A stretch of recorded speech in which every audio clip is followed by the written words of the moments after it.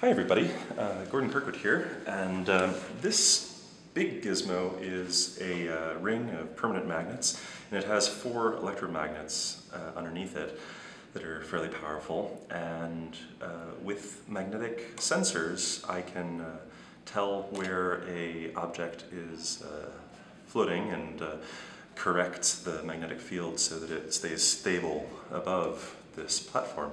But in the course of all this work, I have been asking myself a lot of questions about the shape of magnetic fields, and I realized that I really needed and wanted a way to visualize magnetic fields in 3 dimensions. And so something like a compass would be great, except that most compasses you're familiar with are things that are limited to rotating in a single plane.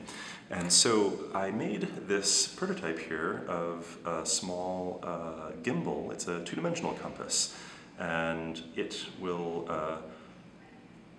track to follow the field, and it's great, and it was very satisfying when it started to work, except that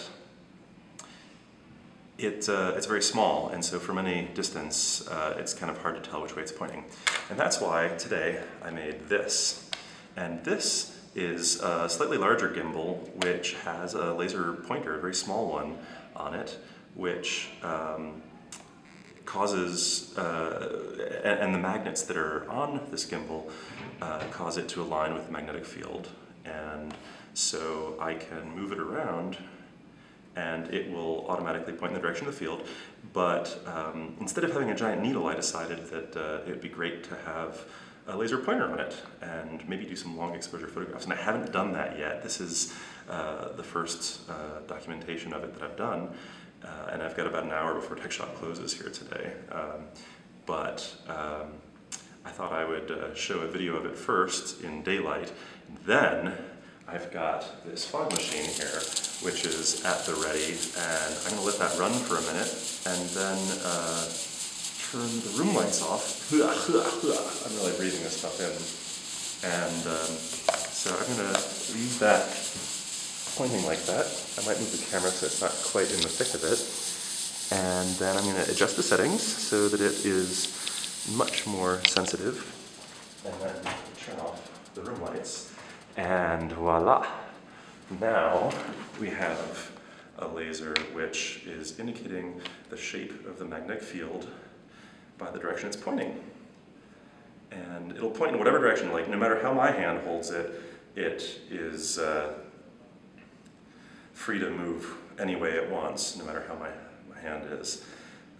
There's a little bit of some variability of its flexibility depending on which way the joints are facing, but it's substantially free to move on its own.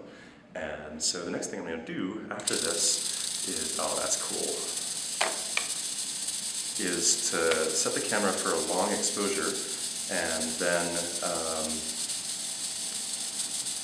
and there's nothing connecting. The only things moving this laser are the magnetic forces and the changing positions that I cause it to follow. Which is pretty spectacular. I'm really thrilled. And so next up is to take this off of record and put it on long exposure, and we'll see what we get.